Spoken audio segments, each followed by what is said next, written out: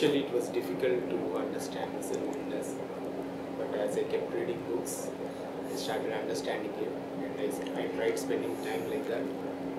Then my wife was not able to understand that, then I spent enough time with her to make her also understand. Now we are at a stage where we spend time alone.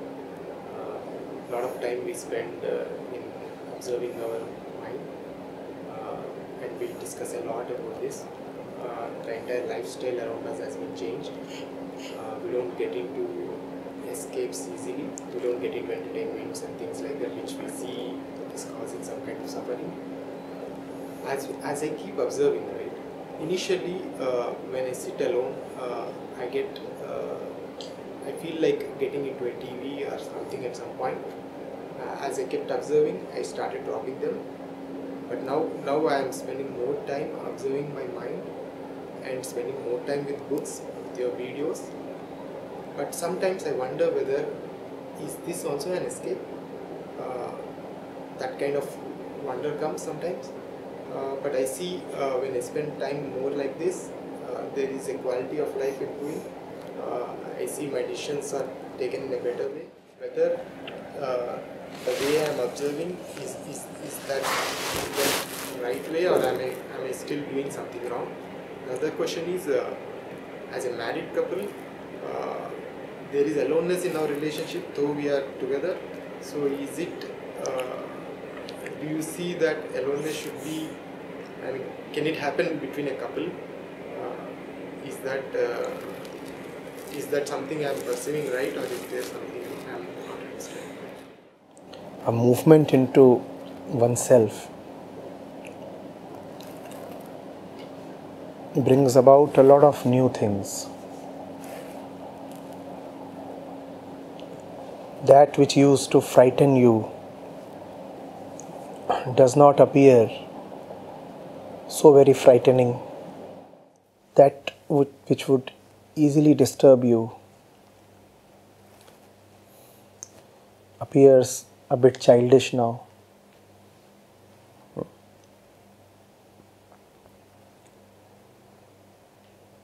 The tendency to lose equilibrium gets reduced. You do not easily go off center, and even if you do, you return comparatively sooner.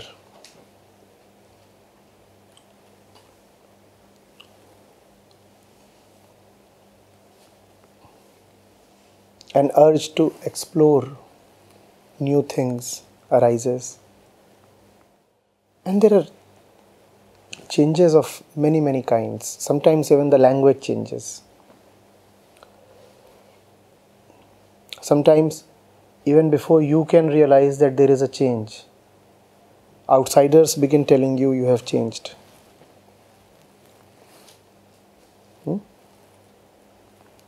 These changes are all there, and as you soak in those changes, as you revel in those changes, your appetite to have more of them further increases.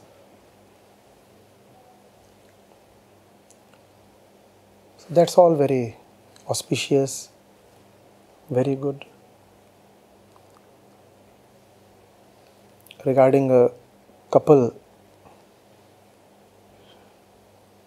practicing aloneness, the fact that the two of you are married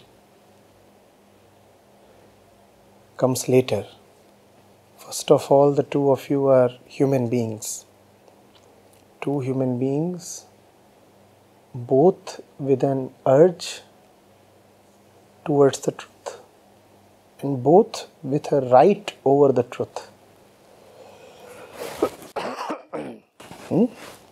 It is just incidental that these two are married.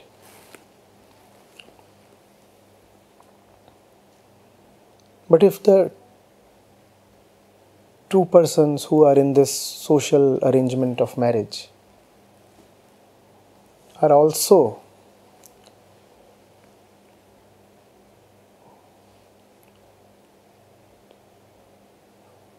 spiritual friends,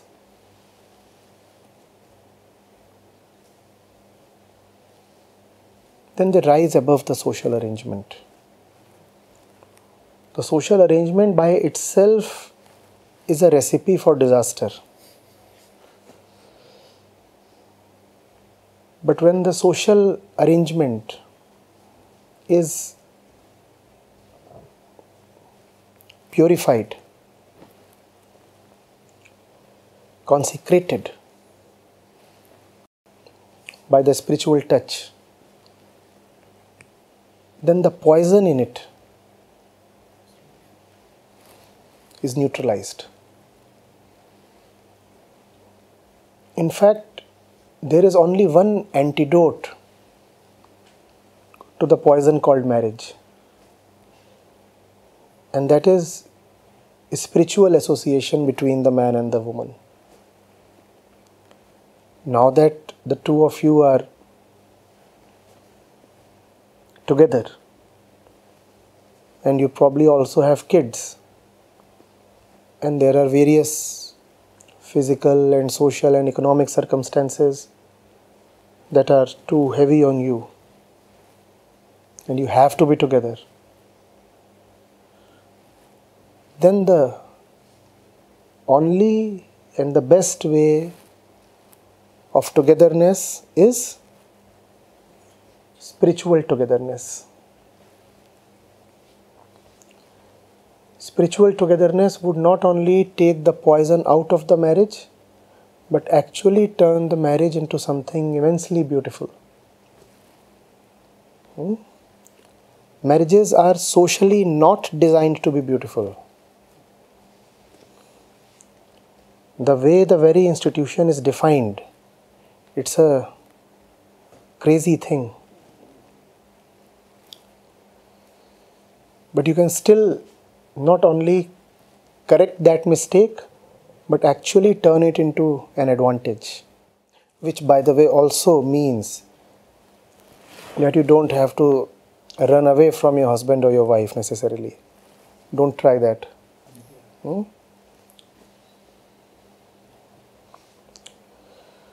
Whatever might have been the situation, but you did hold somebody's hand and you made certain promises, and then you went on to have kids as well.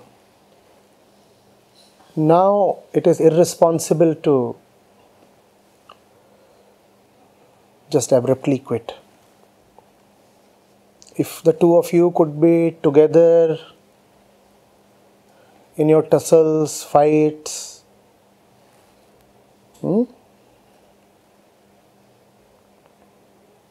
if the two of you could together shout and scratch and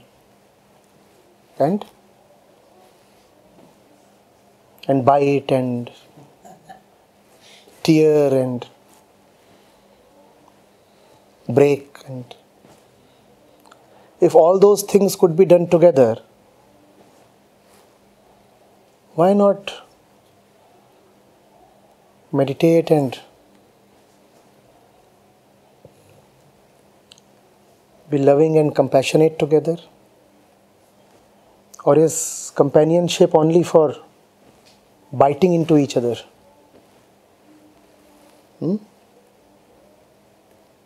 So having been companions, now it is your responsibility to help and guide and accompany the other towards light as well. Otherwise it's a very strange thing. You are saying, as long as we were in the dark, we were companions, and now that there is light, I shall be alone. That's a bit inhuman.